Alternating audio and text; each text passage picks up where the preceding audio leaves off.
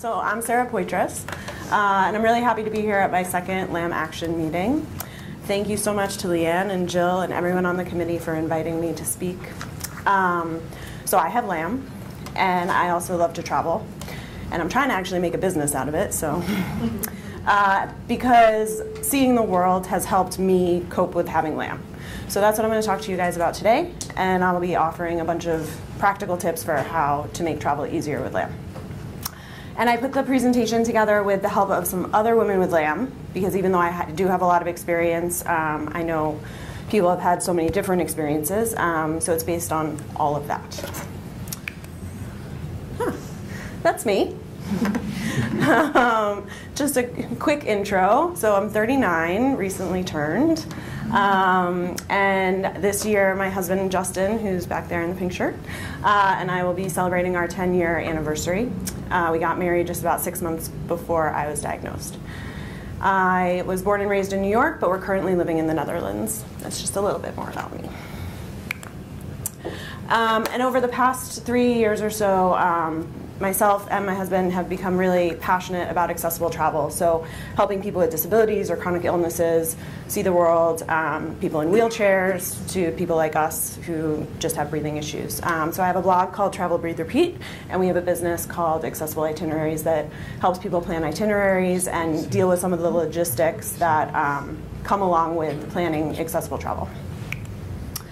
So just to tell you my brief LAM stats, I was diagnosed in 2010. I have sporadic LAM. My biggest symptom is shortness of breath. That's how I was diagnosed. I also have chest pain sometimes and fatigue. You know, one day I'll be totally fine, and the next day I take a 10-minute walk and I'll be dead for the rest of the day. I've been on Rapamune for almost 9 years. I was put on it a few months after diagnosis. I also take Depo-Provera and an inhaler, which Simon was lucky or nice enough to look at for me and tell me what it actually was after his talk earlier today. And I use oxygen for exercise and for when I fly, because I desaturate, you know, at those times. And this picture was taken in Yorkshire last year, right before the other LAM Action meeting. So, and that's me with my POC. So basically, just a little more background about why travel is so important to me. 3 months after I was diagnosed, Justin and I had a trip to Spain planned, and we were really nervous about it. You know, we loved to travel beforehand, but this was going to be totally new. I didn't know what might happen. I had to use a portable oxygen concentrator for the first time on an airplane. But we talked ourselves into it, and we went, and we had an amazing time, and it was really the first time we enjoyed ourselves in months. So after that, we started traveling much, much more. Every 2 to 3 months, every vacation day we could get our hands on, we would just hit the road. And then in 2016, we decided to quit our jobs to travel full time. So we were on the move for 13 months, visited 27 countries all around the world. And we met women with LAM and heads of foundations and doctors around the world as well, including Jill in the UK. And then in 2018, we decided to move to the Netherlands from New York so that we could keep traveling more easily, and also to start our business to help people with disabilities travel as well. So this is just a little collage of us in our standard selfie pose in various places around the world. And so really, I think for me, and the reason that I love to travel so much is how it's helped me cope with this. I really think that travel has been therapeutic for me and can be therapeutic for other people with chronic illnesses or disabilities for a few reasons. So at a base level, it just helped me think about something else. When I was first diagnosed, all I thought about was LAM. I was terrified, I was scared, I was very upset, and I couldn't get it out of my head. It also helped me think about other things other than myself, because, you know, I think I just became a little bit insular, self-absorbed, if you will. And it taught me to appreciate, you know, the beauty of the world, big and small, new food, new animals, riding a train in another country. It really just expanded my worldview And when I was diagnosed with LAM, my worldview became very, very small and was really in need of that expansion. Travel also helps me challenge myself. You know, being away from home, being in a foreign country, trying to learn a new language, having to climb stairs to get up to a subway, having to climb a hill to see a beautiful view, just all the different things that I have to do to challenge myself. It's not always easy traveling, with or without a lung disease, but I welcome those challenges because I know they've made me smarter, more confident, and more open-minded. Traveling helps me be healthier. I think going to the conversation earlier about exercise, you know, I definitely have made it more of a priority in my life so that I can do the things that I want to do, and I'm not sitting behind a desk 8 hours a day anymore. You know, we're not traveling full time anymore, but even in the past 3 years, our trips really just were the catalyst for me getting out there, being more active, and just being healthier overall. And travel has also connected me to a lot of women and a lot of other people in the LAM community. We went to Japan and talked at a meeting there. When we took our trip for the year, you know, we made raising awareness and connecting with people a huge part of that trip, and it's been one of the things that I've loved most. And specifically, one of the reasons I'm here today is because I met Jill in Edinburgh in 2016. So I don't think there will be any questions, but if you have any questions now, feel free to ask them. I'm going to get more into the specific tips and recommendations about how to actually travel. So, okay. So this one's a bit more detailed. So tips for traveling with LAM, just in general, and again, you know, I put all of the rest of this together with help from other women with LAM who I've connected with on Facebook and in other ways. Extensive research and planning. So first, wherever you're thinking to go, research where you're going to make sure the climate and environment, you understand that and how it might impact you. If you're used to a dry climate and it's going to be more humid, if you are going somewhere high altitude, all that stuff can impact how you feel, and you know, you should just look into that when you're deciding where to go. You want to look into how to get around where you're going. Public transportation is how we usually travel, but we also like really walkable cities, really flat cities, one of the reasons we moved to the Netherlands.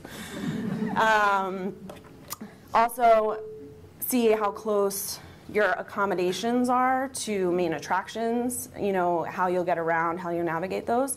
And when you're looking into accommodations, you know, I always look to see if they have stairs, if there are hills that are nearby. Sometimes it's not really obvious, like on the hotel website, so I read hundreds of reviews, and you know, you might find it like 2 pages in, but I've been surprised and having, you know, had to walk up really big hills, and it just kind of changes your trip. And then when you're looking into, again, about a destination, you know, look at the main attractions you might want to go to. Are they going to require a lot of exertion? What kinds of things do you want to do, and what kinds of things are there, and that might help you make your decisions. Involve your LAM specialist in your trip planning. My LAM doctor in New York was the first person we told that we wanted to go travel the world before any of our friends or family or anyone else, because we wanted to make sure she didn't think we were totally crazy. And she helped us think about all the different issues that we may not have thought about in terms of destinations and where we were going and vaccinations and anything else. And vaccinations. Make sure you look into vaccinations. You might have to visit a travel doctor to do that, you know, and it may not impact you, but there were a couple places we wanted to go that required a live vaccine, and since I have a reduced immune system, I couldn't do that. Build in extra time in your itinerary for rest days and naps. So I used to be super on the go, planning everything to the hour. And now I am a lot more laid back, but I also, we travel a lot slower. And you know, it allows us to get to know a place better, but it also just allows me to rest. As I mentioned before, there are some days when I just can't get out of bed. So you need to build that in to any vacation you want to take, just so you're not disappointed. And take care of yourself. So, you know, there are certain things you can do that you just want to make sure you do when you're on the road too. Stock up on medication. You might need to bring extra in case there are any delays. Arrange any supplemental oxygen early. I'll talk a lot more about oxygen in a minute. Pack light. I am a recovering overpacker, and I do still have lapses. But now every time I think about putting that extra pair of shoes in my suitcase, I think of my poor husband who ends up carrying both of our suitcases up all the stairs, and I try not to do it anymore. Translate words that you might need to use into the local language of where you're going. So lung disease, risk of lung collapse, oxygen. I have a little card in my oxygen bag that it has the name of it in the language, so when I get to airport security and they ask me what it is, I can just easily pull it out. It just is like helpful. And leverage the global LAM community. If it'll make you more comfortable and you feel like you need to research local hospitals or LAM clinics, that's always helpful. We definitely did that when we were going further afield, especially more remote places. And you can always ask others for advice, so I see lots of conversations happening on Facebook. I'm not around here, so did I do that right? Yeah, absolutely. So when I did talk to other women with LAM about their experience traveling, the trickiest thing that came up are everything that could possibly go wrong or related to oxygen. So again, I have my own experience flying with a portable oxygen concentrator, but I also reached out to other women about their experiences traveling with oxygen to help put together some tips and recommendations. Because we don't want, if you need to use oxygen, we just I want to help you feel prepared and confident and that it isn't a barrier to going anywhere. General tips. So again, as I mentioned before, consider if your destination is at a place where you might need more oxygen than you're used to, or if you might just need it, period. So I don't use oxygen 24/7, but when we went to Zermatt in Switzerland, I kind of knew I would need to use it because I do desaturate at high altitude. That's why I use it on the plane. So we did bring the oxygen and we're prepared to use it. I actually desaturated much more than I thought I would. So I should have brought the larger battery, but now I know. So even now, it's just nice to kind of consider where you're going because it might happen. Give yourself extra time just overall. The physical act of rushing, but additionally the stress associated with rushing can increase breathlessness, and then you'll get more stressed, and then you'll get more breathless, and then it's just a vicious cycle. And ask people for help. People are willing to help, even in other countries where they may seem, intimidating. People are always nice and friendly, in my experience, and you just need to be comfortable asking for help, no matter where it is. So I have never arranged delivery of oxygen at a destination, so I did reach out to some other women to get this information. Their advice is pretty consistent with what I've experienced with flying with a portable oxygen concentrator. Make your arrangements as early as you can. Triple check all your arrangements. People said sometimes they only double checked, but then they decided to triple check when things still went a little awry. Take all the necessary contact information you need. If it's not cost prohibitive, and again, I don't know if it could be, you might want to ask that the oxygen gets delivered to your destination a couple days before you're actually getting there, so that you can call ahead to make sure it actually got there. Remember to let the destination know to expect a delivery, not just the oxygen provider, because they might get something, and if they're not expecting it, they might turn it away. And bring your own supplies and extra supplies, something that you might want to use that you're used to, or extra connector pieces or something like that. So this is really where my expertise lies, based on my experience flying with a portable oxygen concentrator. So in terms of steps, research the airline's policy on flying with oxygen before booking your flight, because if you book your flight and then you can't bring the oxygen, that would be bad. And if you can't find the policy, usually it's on their special assistance page, but sometimes it's a little hard to find. So you could try Googling the name of the airline plus oxygen. We do that a lot, to see if then it'll come up on a page that isn't, you know, otherwise obvious. Make sure the POC works that you have.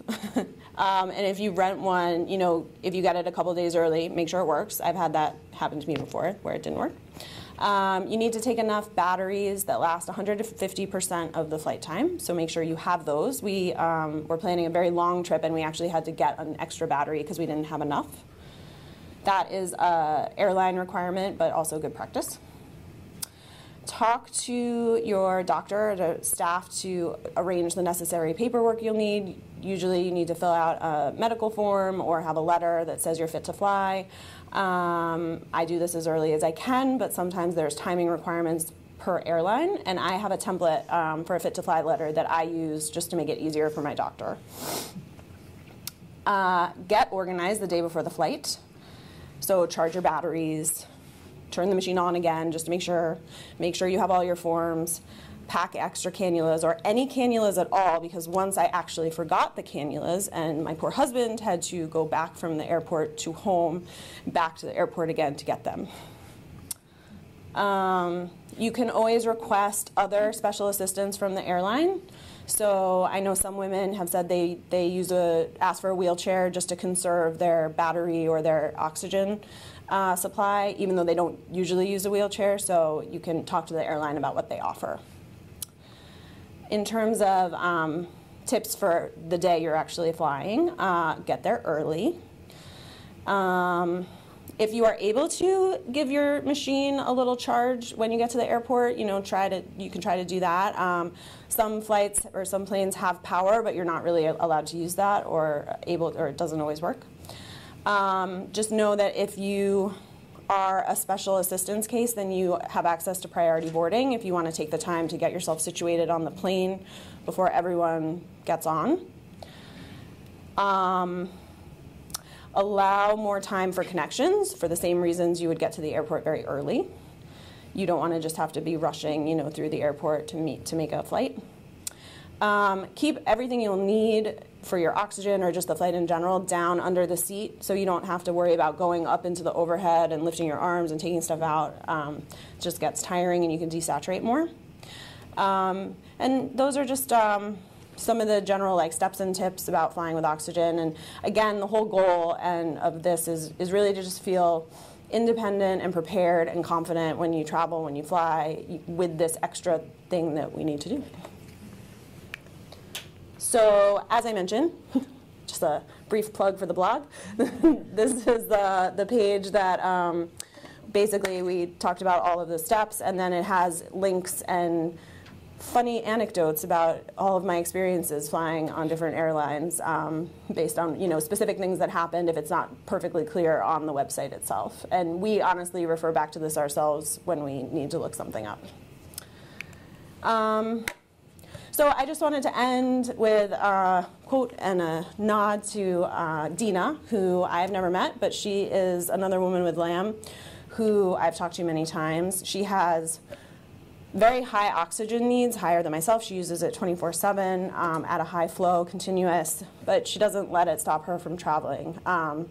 And so, you know, she was an inspiration to me, reading her stories and everything she has to go through. It's a lot more than I do, but she still does it and loves it and is really happy that she can. So that is all. Another question?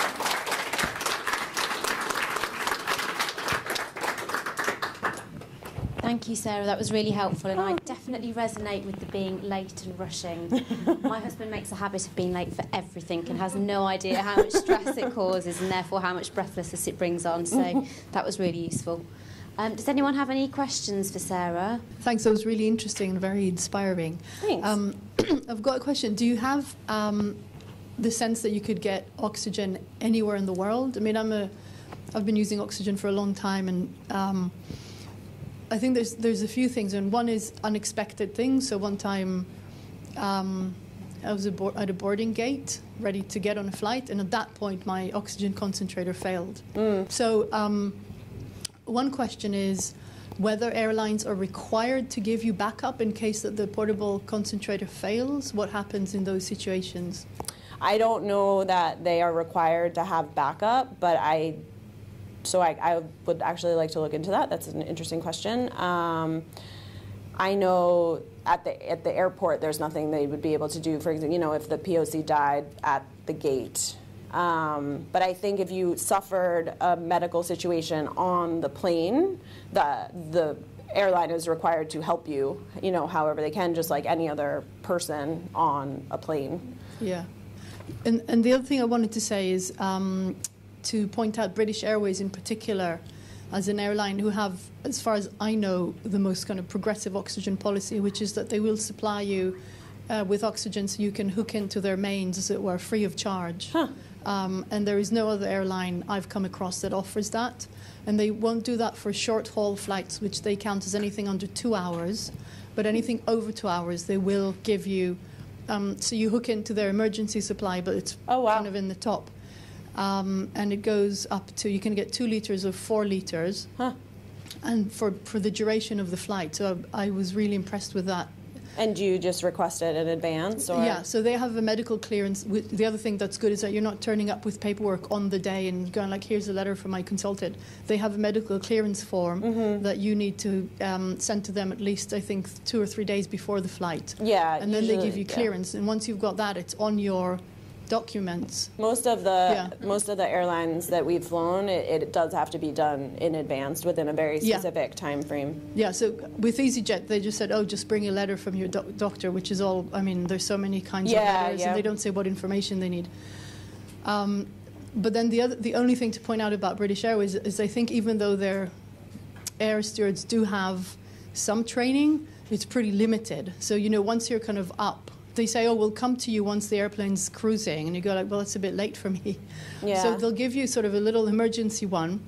But then the kind of plugging into the mains bit is, because those plugs aren't used very much, they're very stiff. So somebody with some experience needs to, and sometimes it takes them up to 20 minutes to kind of hook you up. And it's obviously a bit stressful because you're already in altitude. And, so what I usually do is I take the concentrator for sort of getting to the airplane. Then I fly exclusively with British Airways just because of this oxygen policy.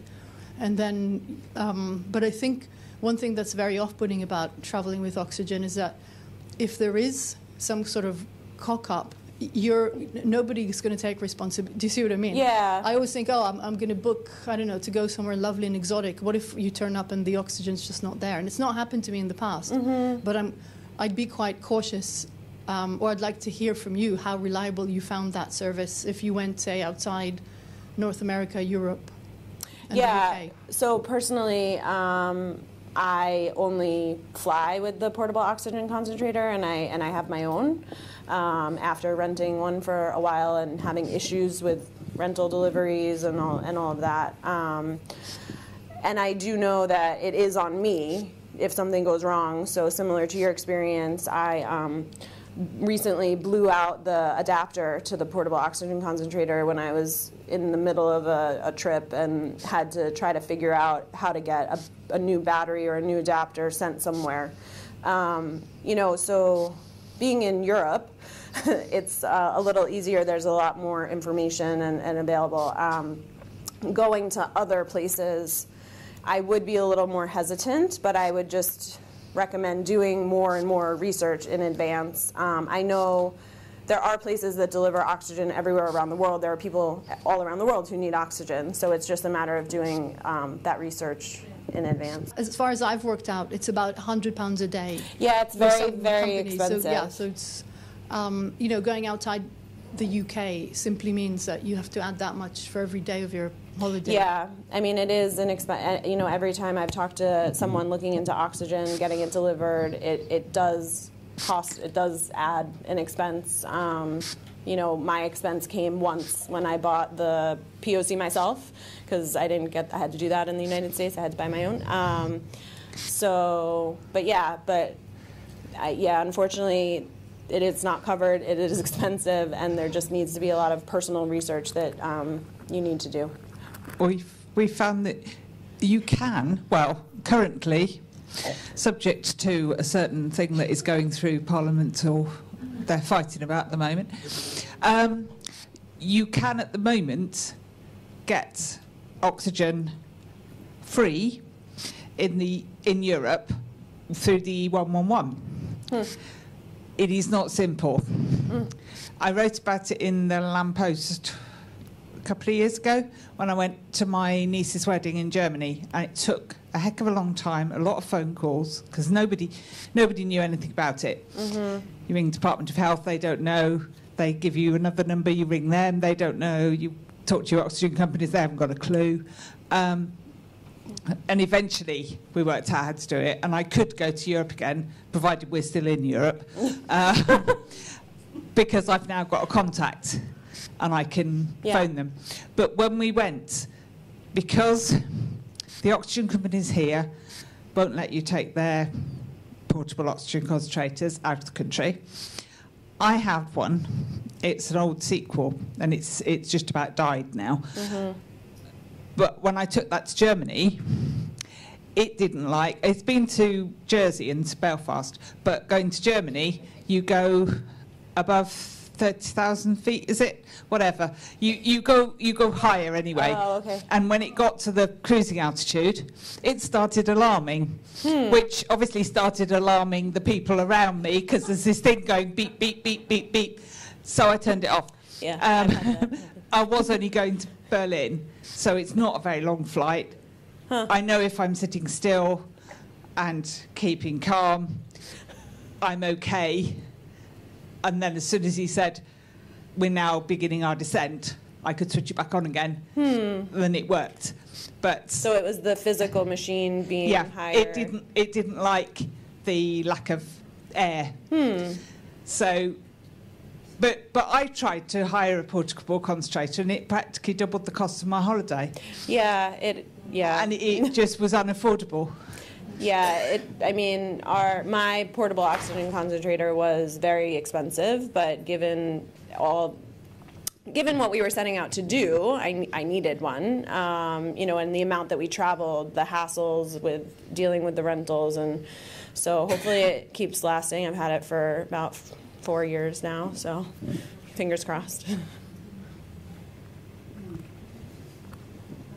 Yeah. I've got here a card which I got from LAM Action, rather touchy now. It explains the LAM Centre and what LAM is, and it says if your doctor is unfamiliar with LAM, and then explains what it is. Wouldn't it be a great idea to have this in different languages? Yeah. For travelling. It would. So that, you know, when you will, if you have a crisis of some kind, you can hand it to someone. So it actually says, you know, at the end, symptoms consist of pneumothorax or renal bleeding should be investigated urgently. Yes. So they understand that you haven't just got a bit of a, Yeah. When we first started traveling more, we hand wrote something like that, so that we would know how to say that in different languages. Now it's a little more advanced. We can kind of just pop it into Google Translate when we're in a place. But yes, it made us more confident and comfortable that we would be taken care of if something ever happened. But yeah, that's a great idea. We just had one last question which has come through via Facebook. We do kind of have the answer to this question on previous editions of LAM Post, but just very briefly, someone's asked if there's ever any problems getting travel insurance with LAM. Oh, yes. So I don't know, in the UK I know there's different travel insurance. For myself, when I think that it's more of a pre-existing condition thing. That's what they say in the United States. So anyone with a pre-existing condition, you have to just look into specific policies, and you have to buy the policy. The biggest issue is you have to buy the policy within a very short period of time after making your initial deposit on the trip. That was what I ran into. When we were traveling for a much longer period of time, we had to look into policies that both covered long-term travel as well as pre-existing conditions. We were able to find them, but it's not just... It's not as not straightforward assumed. as It being a shouldn't just be regular assumed, person. yeah. But it... if anyone wants to pose the question on one of our social media sites, then we can get lots of advice to you. Yeah, it does keep changing all the time. We've got lots of past editions of LAM Post, and we've also got information on the LAM Action website about it, but it does change all the time. So, if anyone has a specific question, just ask away. Yeah, we can get it and it's affordable, so yeah, absolutely. Just a quick question. I just wanted to ask, which countries have you been to? Oh. How many? 56 in total. A lot. So I'll go to continents, but well, no, that's like 3. But I guess the furthest flung place we went was New Zealand, and went to some amazing places on the recommendations of Jill, and actually met Jill in Australia. So we also went to Australia. We spent a lot of time in Southeast Asia, so Thailand and Vietnam, Laos, Cambodia, and then we've kind of covered most of Europe at this point. There are a couple of those really tiny, itty-bitty little countries we want to get to. We have been to Eastern Europe. Thank you, Jill, for the reminder. So we just recently got back from another trip to Poland. We do enjoy Poland quite a bit. Czech Republic. We haven't been to Russia, so that's on the list. We haven't been to China. I'm a little nervous about the air quality there, but the food just is so good. We haven't done much in South America, so that's an enormous continent. And I really want to get to Easter Island because of where Sirolimus was discovered. So that's like the bucket list right now. Thank you. Thanks, Sarah. Thank you very much. Yeah, thank you.